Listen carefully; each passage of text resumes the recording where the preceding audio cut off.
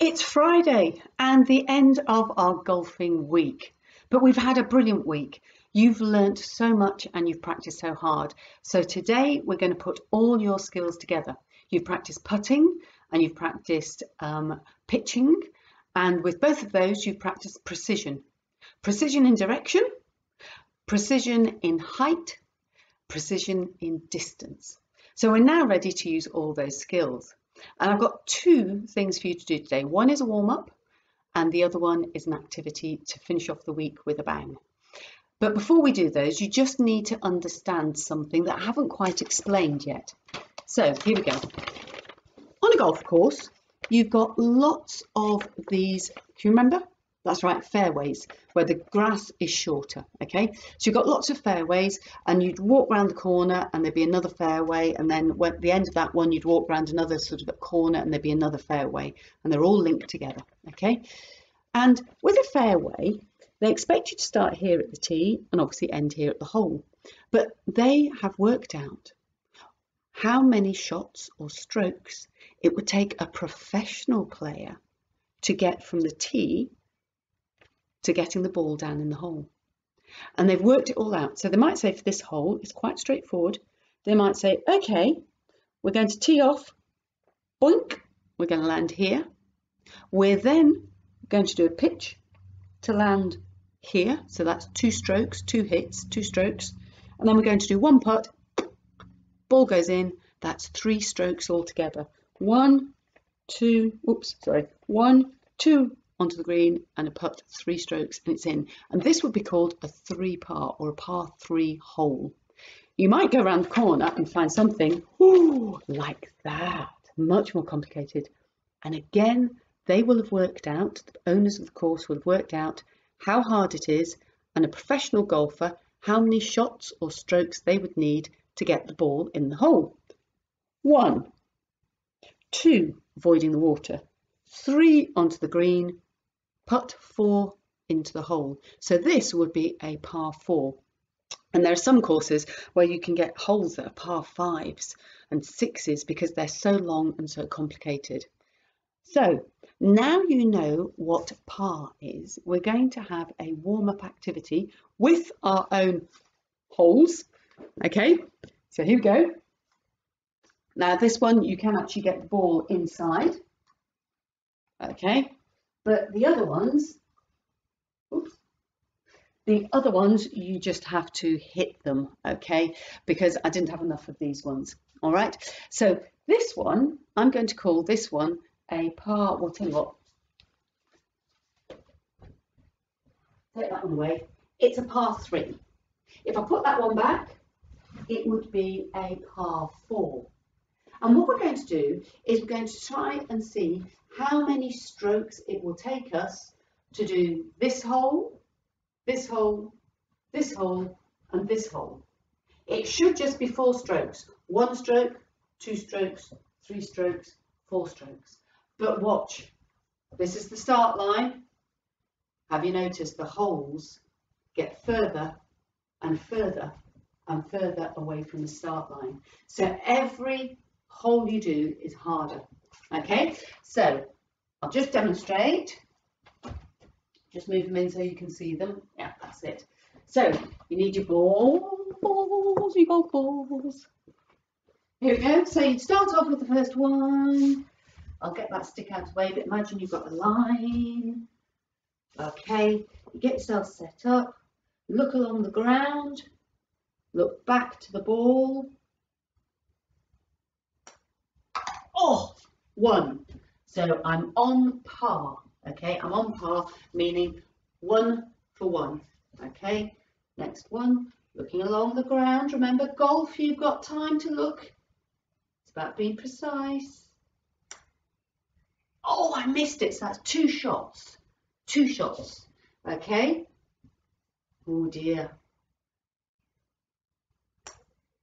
Oh, 3 shots. Oh, my goodness. Get those balls back again. Oh dear, oh dear, oh dear. Have I got my feet right? Yeah, let's do a practice. 3 shots. Phew, just hit it. So that's 4 shots. Oh dear, I'm not on par. 4 shots. Oh, 5 shots. Doing a bit better. Let's see about this last one. This one's a very long hole. Okay, very long hole. 5 shots. Oh, just missed it. 6 shots. Oh dear. Dear. 6 shots.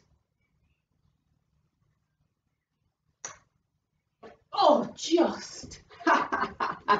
So my par 4, okay, actually took me 6 shots. Oh dear me, right? Not good.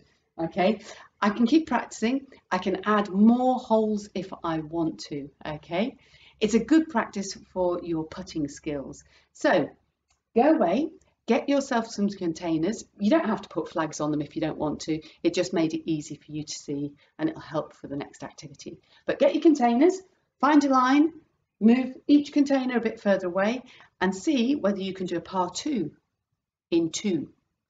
Can you do a par 3 in 3? Can you do par 4 in 4? If you can't, then maybe go back and practice again. I want to practice that one again because, gee, that was rubbish. Okay, so pause, go away and have a go at this game and this warm-up, and then come back for the main event. See you soon.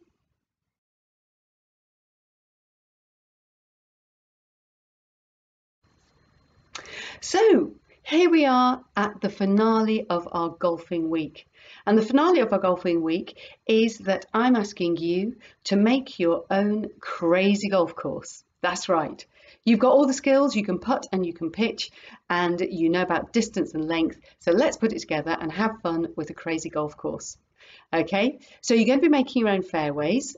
That's why I've got my thinking cap on, because I've actually borrowed a lot of things and I've improvised with things from around the house. Let me show you what I've done as an example. Okay, over here I've got my doormat, which I'm using as my tee. So I'm going to tee up here.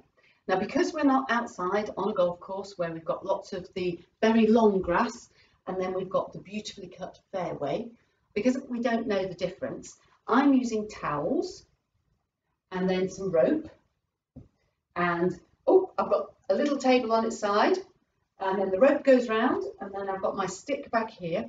I'm using those things to show where my fairway is, okay? And I'm using those things so that I know if the ball has gone off the fairway or not. So I have to be a bit more controlled, okay? And then I've got obstacles. So on a real fairway, we'd have things like bunkers, wouldn't we? Or water, like lakes or ponds or trees. Well, I don't have those, but I'm going to say that my ball has to go up and over the top. Then that's par, right? That's 1 stroke. Then it's going to come down. That's 2 strokes. Then it's got to go through the tunnel. Oh my goodness. I'm not sure how many strokes. I'm going to say it's going to be 1 to get there. So that's 3 strokes, and then 1 to go through. That's 4 strokes. It's got to hit the board, and then I've got to hit the, well, hit the hole, hit the target. If it was a hole, it has to go down the hole. I think this is about par 5, okay? I think it's about par 5. So let's see how I get on. So I've given it par 5, and just do that like that. Here we go. Set myself up. I don't want to go too far because I don't want to go out of the course. Okay, I need to stay on the fairway. So here we go. Oh, only just kept in the fairway. That's 1. Right, I need to be over there. 2. Oh, I've set myself up. Oh no, got no chance. I'm going to sort of scoop it out. Dear, oh dear, oh dear. Oh, 3. And I've gone past the tunnel, so I've got to come back. Nightmare. 4. That's better. Through the tunnel. 5. Oh, I've gone off the fairway. It means I have to start again. Let's pretend I didn't go off the fairway. Let's do that one again. Here we go. Oh, there we go. And I'm ready to putt for the flag. Yes! Well, I'm going yes, but in actual that was a bit cheaty.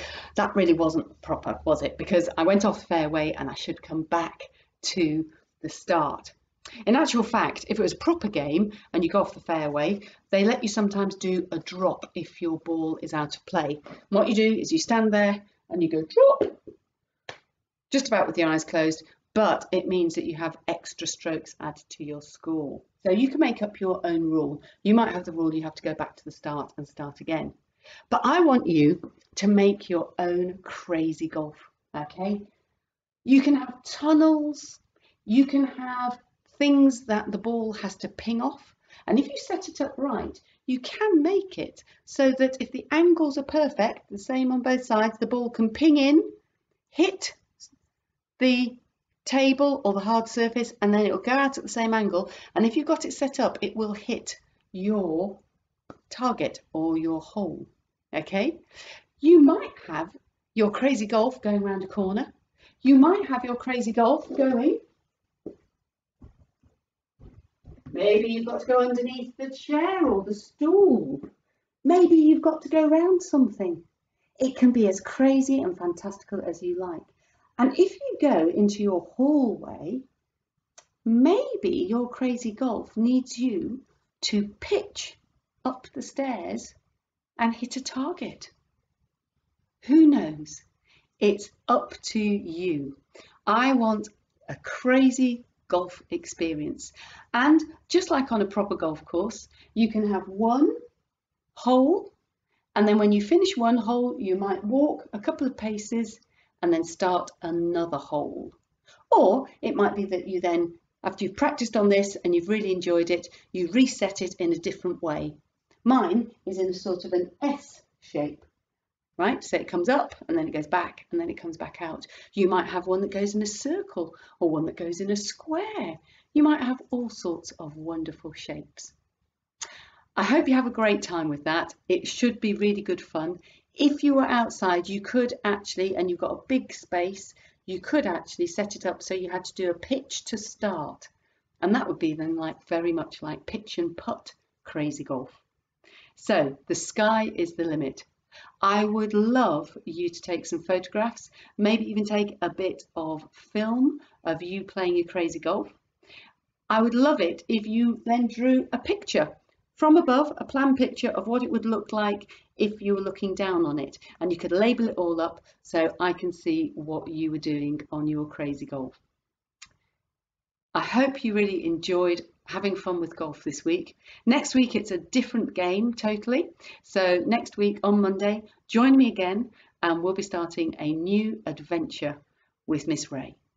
Have fun this weekend and I'll see you on Monday. Bye. Happy golfing.